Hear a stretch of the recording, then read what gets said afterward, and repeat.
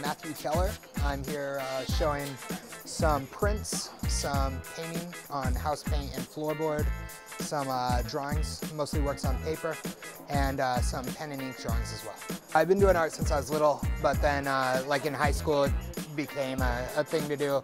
Got a scholarship for college, and then that just continued on. So just been doing more contemporary things as I went. Inspiration comes from a lot of things. Mainly I deal with the, I don't know, the ebb and flow of Catholicism and sexuality, and how those two things are intertwined in almost everyone, and that sort of thing. Religion and sexuality, not even Catholicism, but Catholicism specifically for me. And so I draw directly from pornography or voyeur sites, or even just like kind of, I don't know, just like frat boy imagery, I guess, and then put my own slant on it, take things away, put things in. I use a lot of text and try to do a contemporary thing.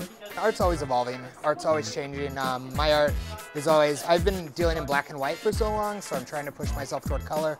I have a solo show coming up in the next 2 months, so I've been trying to do like oil paintings and a little color, but it's funny how your art kind of continues to have the same feel, even when you're pushing yourself to different lengths, but it'll always change.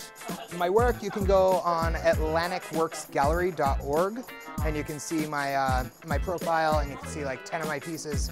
You can also email directly, I guess, at lionfacelemonface77@gmail.com.